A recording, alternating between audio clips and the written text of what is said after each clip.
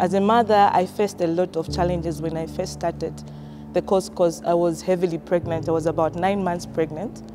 And then a lot of people were challenging me to say, I won't manage or I won't go far with the program. Or even my husband told me to stop because it was very challenging to me to come and attend the classes each and every time. My name is Daisy Chisulo. I'm studying heavy equipment repair at Northern Technical College.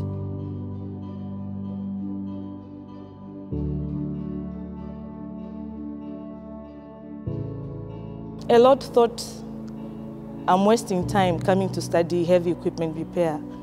I was rather encouraged to go and do something that is simple, but I thought of doing heavy equipment repair in order to challenge them and to show even the girls out there and the women that even us ladies can do better.